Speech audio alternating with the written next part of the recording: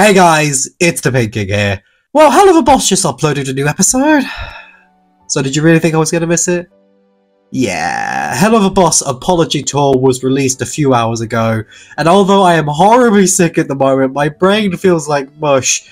I'm still going to talk about it because there's a lot to talk about here. And if you want to know what I thought of the episode before, because it will be important to this review, then go watch it. It's in the playlist now with my other Helluva Boss videos, so go watch it now.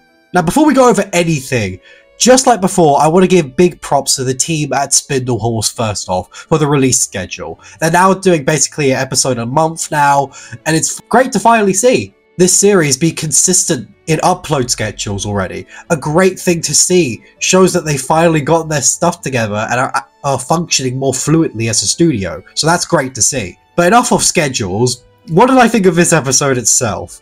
Well, last episode had a good cliffhanger, so surely this one could build off the previous episode's ending. Surely they would. No. They ruined it. Again. Yeah, this is one of those type of episodes. For me, I found this episode to be good in the beginning, but bad mainly, because of a few stupid decisions they make in this episode that ultimately ruined it. First off, I actually really appreciate this story. It's finally about Blitzo. He's the main character of this episode, not Stolas, no pointless side plots that ultimately mean nothing. This is Blitz's story through and through. Finally, because we've never really had an episode before where Blitz is the focus all the way through. Yeah, despite him being the main character of the show, he's not had a main episode to his name where it's just his story. And so, with that considered, it does pretty well at first. I really enjoyed how we got more insight into Blitzo's head, with him trying to apologize but not really having a clue how to do it, and his whole apology tour itself. It was a lot of fun watching Blitzo go around trying to apologize to people when he doesn't really know how to do it. It was quite enjoyable and the animation was really well done here. To me, Blitz's story here works so well in these moments. For only these moments. One thing I realized while watching this was that all the things that this episode is doing should work. Like, all the stuff they're doing should really be getting to me, really make me invested into what's going on. But I'm not. I started thinking why, and I think I cracked down why.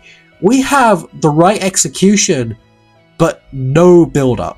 The reason why I ultimately didn't care was because they didn't really give us a reason to care. Blitz's whole thing this episode is that he has no idea how to apologize. But why?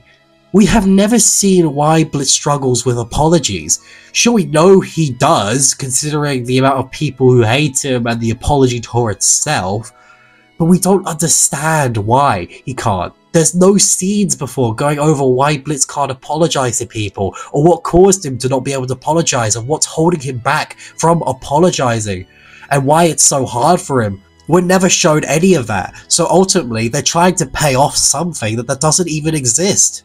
Hence why he works in moments, but not as a whole, because the writing is still missing a big piece of the puzzle, and so ultimately feels shallow and unearned. And possibly the worst part of this episode, and ultimately the thing that ruined this episode for me, is the fact that Blitz doesn't grow.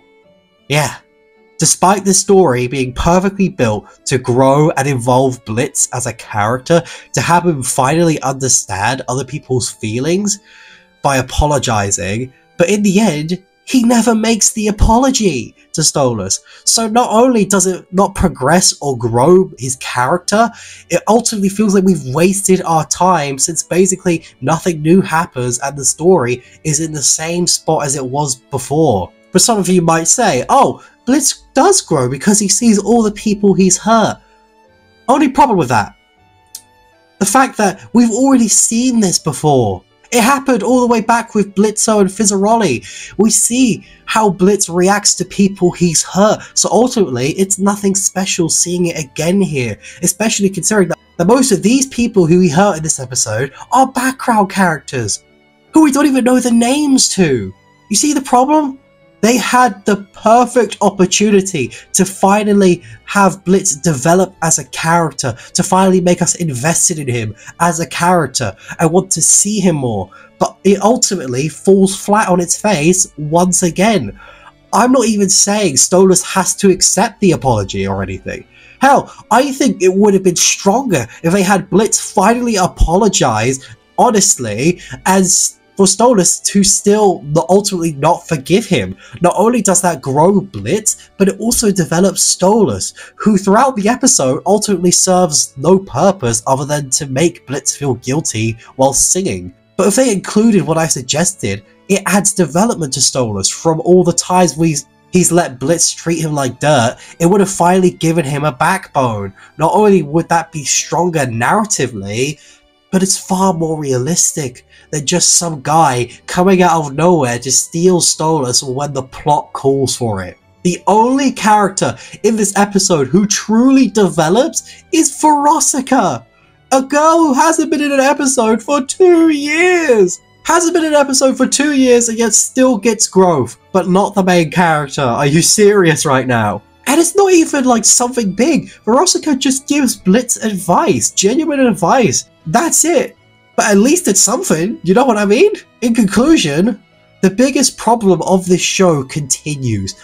That being how this show has no idea what it wants to be. Does it want to be an episodic series about demons who are hired to kill people on Earth? A show about demons versus angels who are working with the government and a battle between two afterlives? Or a love story between, ultimately, people of different classes in a world of demons as well, with overarching themes that span every episode? This show is trying to do all those things at once, and so ultimately accomplishes none of it. And to me, that's the worst part about this show. That it's genuinely got a great concept. It has a fantastic concept for the episodic format, but ultimately decided to waste it by trying to pretend it's something it's not. This episode gets an average 4 out of 10. It's nothing special, and ultimately moves the story nowhere. But what did you guys think of this episode? Do you agree with my opinions, or do you not? Leave them in the comments. And with that, I will see you all, hopefully when I'm healthier, next time.